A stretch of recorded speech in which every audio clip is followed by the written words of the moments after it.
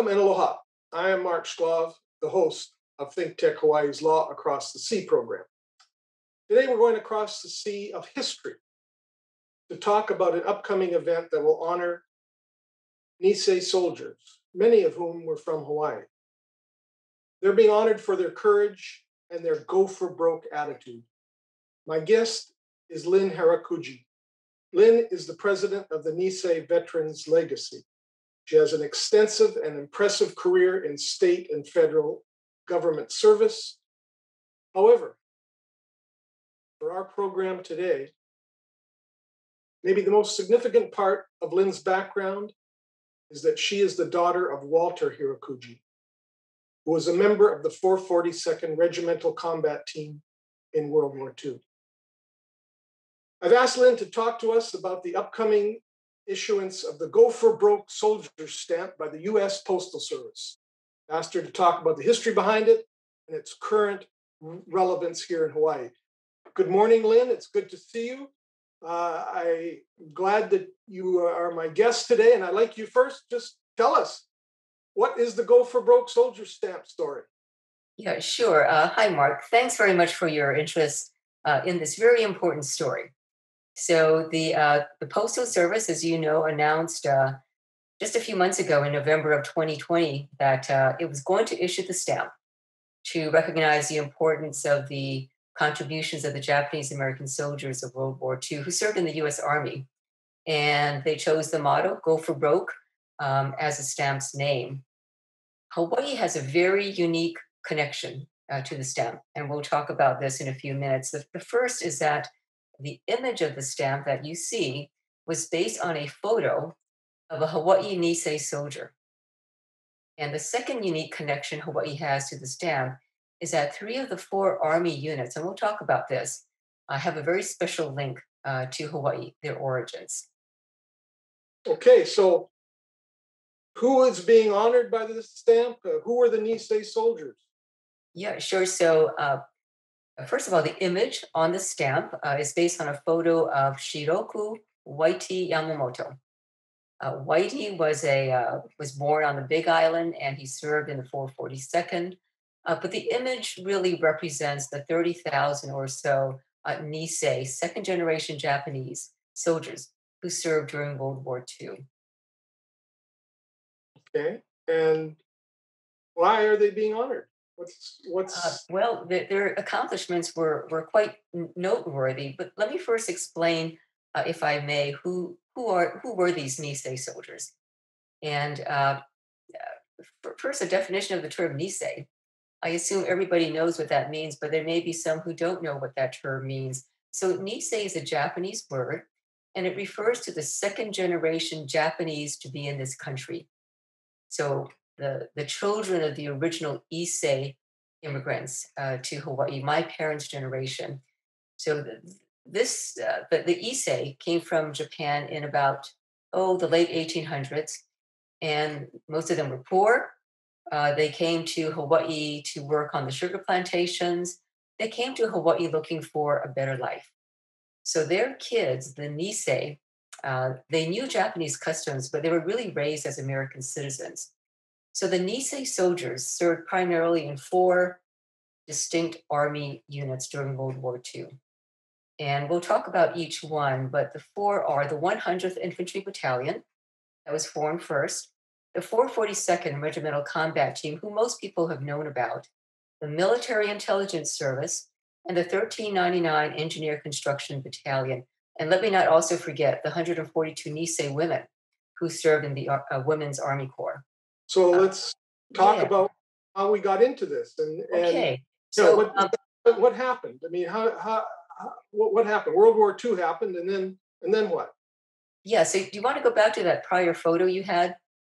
Let me kind of make a mention of what that is. This is a very iconic photo of the 442nd that was taken in front of Iolani Palace in early 1943. And as they are about to depart for training at Camp Shelby, Mississippi, and I so wished I had asked my dad when he was alive, where are you? Where are you in this photo? But it's far too late for that. Their story is one about It's an American story of personal grit. We call it gambari, perseverance, in Japanese. It's moving forward in the face of tremendous odds, including widespread discrimination that the Japanese were experiencing at the outbreak of World War II. Um, Right. I Well, think, tell us a little bit about that. Well, okay. So when the attack on Oahu released all restraints on anti-Japanese sentiment that had been brewing in this country for years.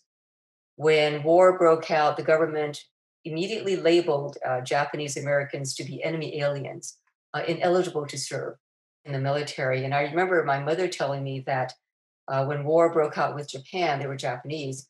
Her family gathered things in the home that were Japanese, books, papers, clothing, and they burned them. They got rid of them because they were so afraid of what was going to happen because we were now at war with Japan. And shortly thereafter, if you'll go to the next photo, Executive Order 9066 uh, was issued by President Roosevelt. It was issued in February of 1942, just a few months after war broke out. And Executive Order 9066 led to the incarceration of over 110,000 Japanese on the West Coast. Two-thirds of this number were U.S. citizens, and these individuals were forcibly removed from their homes. They had a couple of days to get all of their affairs in order. They lost homes, they lost businesses, they lost, most of all, they lost their freedom and their dignity. They were relocated to 10 internment camps located in desolate areas throughout the country for the duration of the war. This photo that you see next is a Honouliuli internment camp. This is a camp that was right outside of the Waipahu area. The uh, the Japanese in Hawaii at the time comprised about 40% of the population, and so it was simply not feasible logistically and economically to incarcerate that many people. But the FBI had already been identifying a list of prominent Japanese. so even in Hawaii, we have these internment camps, and people basically deprived of their freedom and their livelihood. And what did the Nisei soldiers do then in World War II? How did they deal with this? And what are some examples of how they handled themselves, and why we have this go for broke soldier stamp now? Mhm. Well, many of them volunteered to prove their loyalty despite what was happening in the community. When my father was asked many years later, why did you volunteer to serve in the 442nd? He said simply to prove that we were loyal Americans. And I suspect that many of them volunteered for the same reason, understanding that they were living in a time of great discrimination against Japanese Americans. And what were some examples of what happened in World War II for, to show us how brave they were and how do they prove that they were loyal Americans? Well, the Japanese Americans who were in the 100th 442nd, they fought in 8 major military campaigns in Italy, France, and Germany. Probably the most known battle that they participated in was the rescue of the Lost Battalion. And another very iconic photo that you see there is of the 442nd standing in formation after that battle. As you can see, they've got snow on their boots. You can see they're battle weary. Um, the commanding officer who ordered the formation after the battle complained, why were there so few men standing here? I've ordered everybody to come and stand in formation. And he was told, sir, this is all we have left. This is all Wow. we have left after the battle. Let me kind of set the stage for you if you'll go back to that photo. This was in the winter of 1944 in the Vosges Mountains in France. The 442nd, the men of the 442nd had just come off of 9 days of combat. and were actually looking forward to some time of rest. But then they were ordered to rescue the all Texan 144th Infantry Regiment of 36th Division. Two prior attempts by the Army to rescue these about 200 soldiers have failed.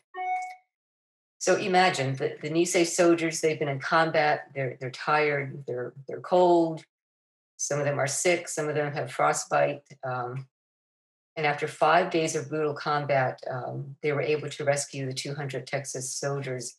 But the price of that victory was very high. Over 400 were killed and wounded to save the 200. So they lost more men than they saved. And until this day, the French annually commemorates this battle as representing their final liberation from German occupation. And what I also like about this, and that I learned, is that Governor Connolly, I think in 1962, made all the people, all of the soldiers in the 442nd, honorary Texas citizens. Mm-hmm. And when you think about it, that's remarkable. That is remarkable. And I believe Texas has been one of the states that's been very supportive of the Go for Broke stamp. Okay. So they remember history as well. What else? There's what other things were they involved in, these soldiers? So in addition to the 100th and the 442nd, you also have the Military Intelligence Service. And this is a photo of a Nisei soldier on the right interrogating a Japanese prisoner. Many don't know about the MIS. As we were talking about earlier, Mark, part of that is that the documents that discussed the MIS were classified until the 70s. So these soldiers literally could not talk about their service. But there were about 6,000 Nisei who had good Japanese language skills, and they were assigned to the Military Intelligence Service. And so they served as interrogators, they served as translators, they served as intelligence specialists, they served as cave flushers. I don't know if you've heard of the cave flushers. And the Battle of Okinawa was one of the most brutal battles of the war. And the Japanese government had told the Japanese citizens and soldiers, the Americans are coming. So go and hide in the mountains and go into the caves and hide, because when the American soldiers come, they're going to kill you. They're going to eat your babies. They're going to rape your women. And so there were thousands of Japanese hiding in the caves. And when these Nisei soldiers came to Okinawa, many of them understood the Okinawan dialect. And so they were able to shout to the folks hiding in the caves and say, "We're American soldiers, but we're here to help you. We're not here to harm you." And so they were able to communicate and thereby save hundreds of lives. They were called the secret weapon of the Pacific War, because Japan did not know that we had Nisei soldiers who understood the Japanese language. Many of these MIS soldiers after the war stayed in Japan, worked in Japan to help reconstruct Japan and heal the wounds of war. Okay. So what else do we have to know about these soldiers and how they were treated, and how our government has responded to them? And what other events took place that you can tell us about? Well, I can tell you that to this day, the 100th 442nd remains the most decorated unit of its size and length of service in all of American history. The number of medals of honor, Purple Hearts, and presidential unit citations that were given is really unprecedented. The government also recognized the service of the 100th, the 442nd, and that MIS by bestowing the Congressional Gold Medal in 2010. And this is Congress's highest award for civilian service that can be awarded. And so this was given in 2010. Okay. You also have a couple slides here of other services that were involved. What are they? Yeah, so I always want to make sure that we mention that there was actually a fourth unit. So in addition to the 100th, the 442nd, and the MIS, there was also a unit called the 1399 Engineer Construction Battalion. And this was a unit of about 1,000 men, Nisei men, and they stayed in Hawaii. But what they did was to complete major defense construction projects in support of the war effort. And many of these men are a little humble to talk about what they did because they felt, well, we didn't go into battle, but nevertheless, they supported the war effort. So I think it's very important to mention the Engineer Construction Battalion.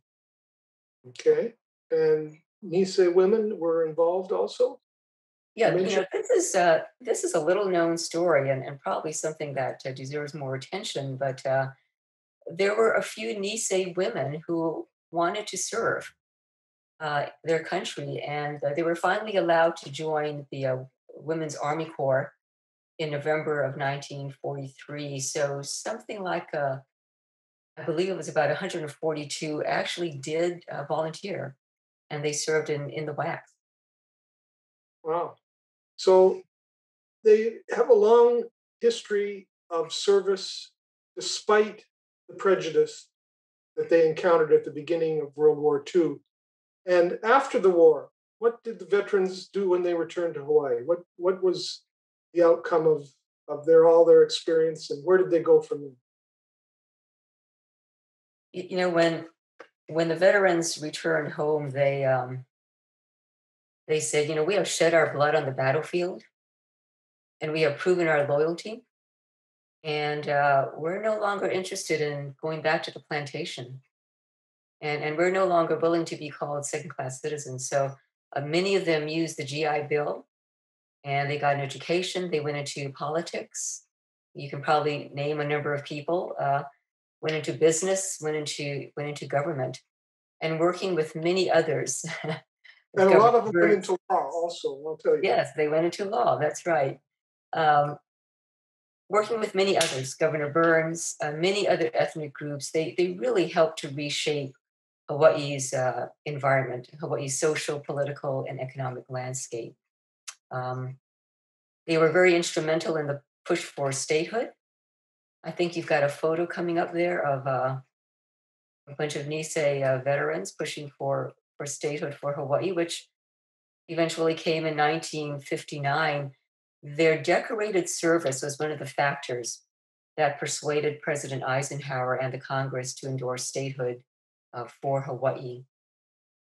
Wow. And I know you're very aware of this, Mark, having grown up here, but they were also very instrumental to the Democratic Revolution of Mm, 1954, right, where right. the Democrats basically swept into the majority power in the territorial legislature. They helped to do other things like bring back Japanese customs, like taiko drumming and karaoke and Japanese dance sumo. When if as you can well imagine, during the war, Japanese customs were not that popular because we were at war with Japan. But when these soldiers returned, they said, we're proud of our heritage. We're proud of our culture, proud of our culture. And so they helped to bring back some of these Japanese customs. Yeah, so they were actually proud of both of their cultures. They're both their American and their Japanese side, and they kind of brought them together. It sounds like, Mhm. and this stamp, it has the "Go for Broke" slogan on it, and tell me a little bit about the "Go for Broke." I'm familiar with it, but I'd like you to tell our audience here what does "Go for Broke" mean? So go for broke very simply means give it all you've got. Don't hold back. And I don't know how true this is, but the story I've heard from my father was the go for broke motto comes from a love of gambling, Right. where when you would have these soldiers sitting around gambling, and they would roll the dice, and they'd go for broke and bet everything they had on the roll of a dice.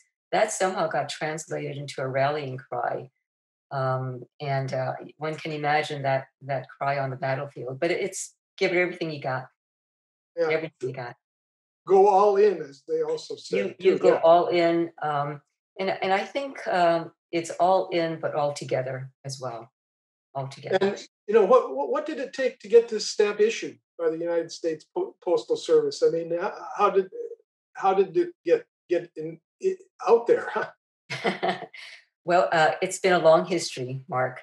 The origins of the campaign started 15 years ago, and it was started by three Nisei women in LA in 2005. Two of them were married to Nisei soldiers. One all endured incarceration in internment camps. But they gathered together a long time ago and said this would be a really important thing to see if we can get done. They were later joined by another fellow. His name is Wayne Osako. And I think we've got a couple of photos of these women and of Wayne. So these are two of the women. That is Fusa Takahashi on the left and Aiko King, the late Aiko King on the right. And if you'll go to the next photo, is Chiz Ohira, who was married to a 442 soldier. And there's Wayne Osako, who joined the campaign in 2006. He's a sansei like me from LA. So these four worked relentlessly to gather political and community support for the stamp for all of these years. They wrote letters, they circulated petitions, they talked to government officials, they talked to the USPS. They even received support from French citizens and officials who remembered the Nisei soldiers from World War II. So they called their movement the Stamp Our Story movement. So it's been a very, very grassroots effort on their part, a lot of hard work. And how is your Nisei Veterans Legacy involved? What is the Nisei Veterans Legacy, and how did it get involved in all of this?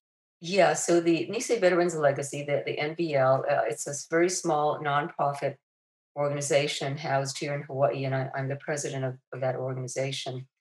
Our mission is to share and preserve the story of the Nisei soldiers of World War II. And we do that through community events, presentations. We host a annual Nisei Memorial Service at Punch Bowl every year. We give presentations. And I was asked by the folks on the mainland if I would help coordinate the Hawaii launch for the stamp. And of course, I said, yes, I would. So I'm the co-chair of the event, but make no mistake, this is not an NVL focused committee. This is a committee that's made up of several of the Nisei veteran organizations here in Hawaii. Well, tell me, why is this important? Why is this Go for Broke Soldiers stamp important? Why is a little stamp being issued important? That's a great question. It's a big story behind a little stamp.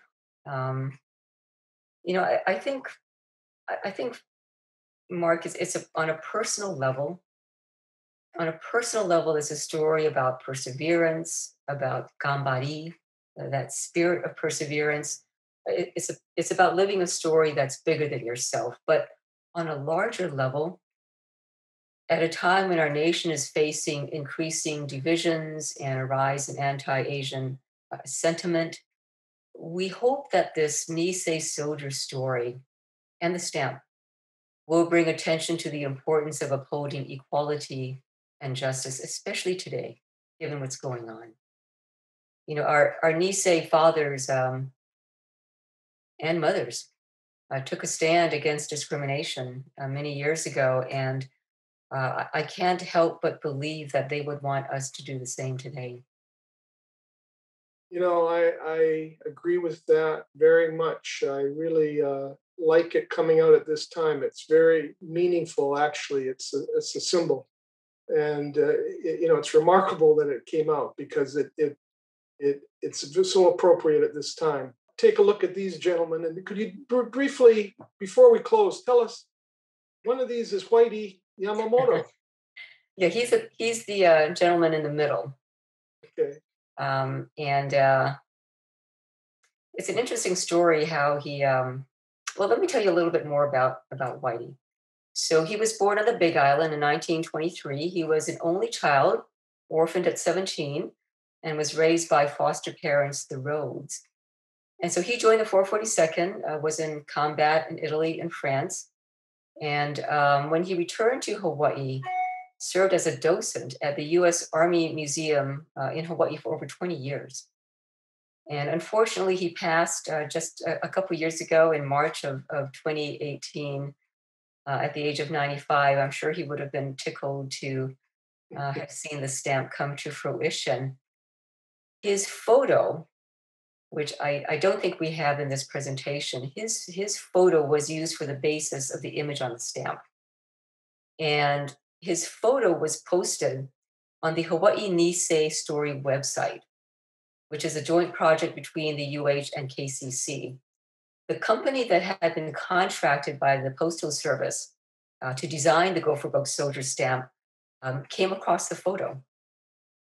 They came across the photo and liked it and thought he represented the kind of the regular Go for Broke Nisei soldier, and worked with the Nisei Soldier website folks to obtain access to the photo, and I believe also talked with Whitey himself to make arrangements for the use of his photo.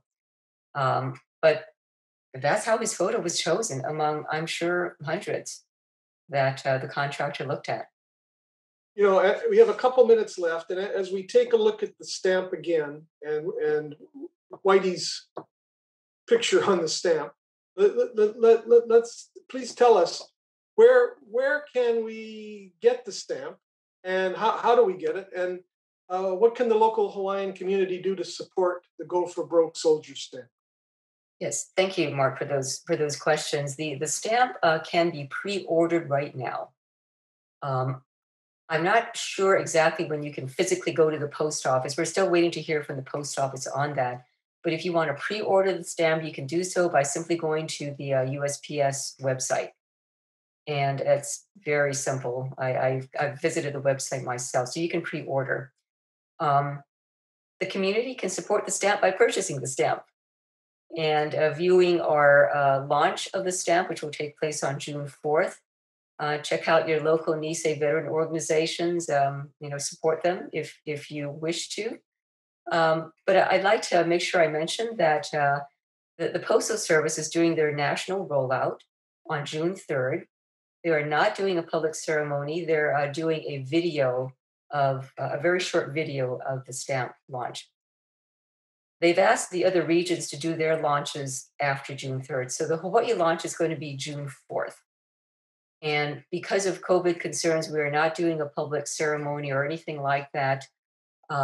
We're going to have the unveiling live streamed and recorded for public viewing. We're going to be doing this at the 100th Infantry Battalion Clubhouse again on June 4th. Unfortunately, COVID is, causing all kinds of things to make it impossible for us to do a more public viewing. Well, I know that all of the folks involved will go for broke. We'll go all in, and we'll make this happen. So, Lynn, I want to thank you for being my guest today on this program. Is there anything further you'd like to say or conclude? No, thank you. Thank you for this opportunity, everyone. Check out the live stream and put a few stamps in your pocket. All right. Go for broke. Aloha. Aloha.